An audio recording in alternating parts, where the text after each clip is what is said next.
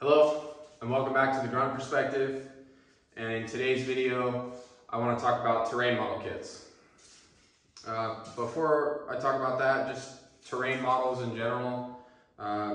Terrain models, if you don't know what it is trying to take a section of map and put it on the ground. So it's easier to brief off of, so everyone can get a better, like a visual representation of the terrain that they're actually going to be on. And it's used to help orient everyone in your unit as opposed to just the leaders. And they're pretty important. A lot of times a terrain model is done, like one big one is done in the rear, but a lot of times what doesn't happen is the terrain model, it doesn't get built when you're actually out in the field, in the environment. And that's a bad thing for a couple of reasons. One, it's just lazy. You know that you're supposed to do that. You need to do that. But two, if you think about it, like a lot of people like to say it's not important, and those people are the people that make the plans. Like they say that it's not important, and of course it's not important to them because they know the plan, they made the plan, they understand every aspect of it, and they know exactly what they're expecting. But they neglect to think about the lowest common denominator, the guy that hasn't seen the map, doesn't know the plan, and he's just executing. And a terrain model might be the only sort of like talk on that he gets prior to the mission. The terrain model and the order brief might be the only thing that he gets prior to the mission. So the terrain model is really important to him, because if something happens, people get lost, the whole patrol itself gets lost, he might not have a map to get himself back. He might not have navigation equipment to get himself wherever. But if he's committed to memory, the terrain model, and he remembers from the brief, it might help him to navigate, to find a friendly unit or something, to complete the mission at the least. So terrain models are important. They need to be done because it's not for you. You know the plan, right? But it's not for you. It's for everyone else. So this is a little field expedient kit.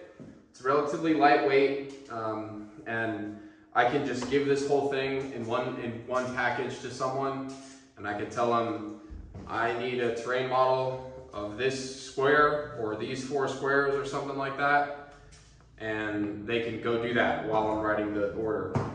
And I've done it before, so I've used this to good effect, and I just thought I wanted to share it for people that might be kind of at a loss.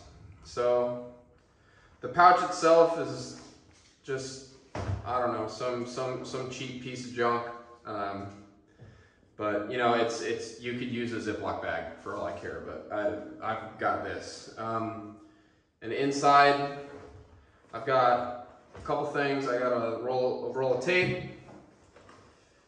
a package of map pens in assorted colors, so you can kind of identify onto the terrain model. You can color code things. Maybe red for enemy, blue for friendly, and green for something. Black is obviously black. You can write your TCMs and grids and stuff like that. But just have a couple different colors. It's nice for someone who, like I said, doesn't know the plan or the situation, can look at a color and be like, oh, okay, enemy units, friendly units, and whatnot.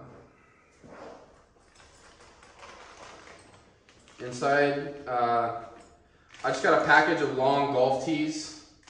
These things are relatively expendable. I kind of go through them pretty quickly because they break, but it's whatever. Just a package of long golf tees so you can stick it into the ground.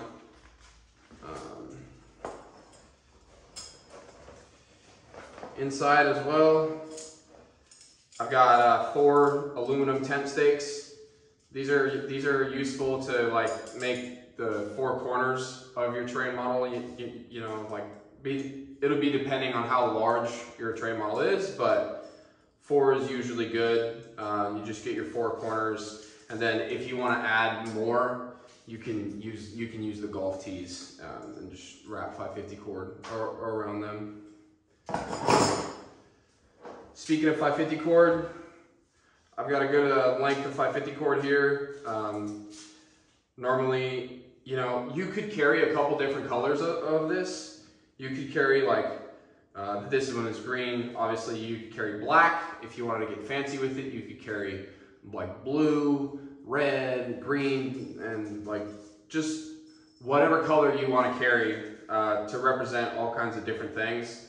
But, you know, just some 550 cord. It's good for actually putting like the grid lines down on your terrain model, and then like to trace out roads, trails, and things like that. But there's a lot of things that you can just pick up off the ground and use to depict those things.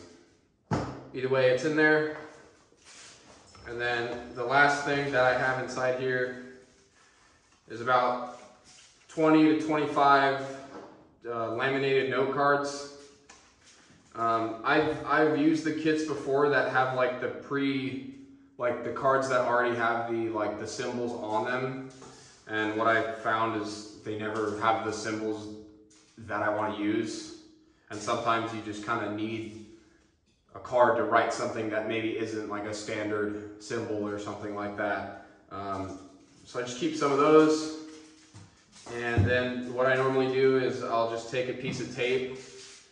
I'll attach a golf tee and a piece of tape, and I'll just tape them together like that, and they go right into the ground, and you can move them throughout your order brief and whatnot.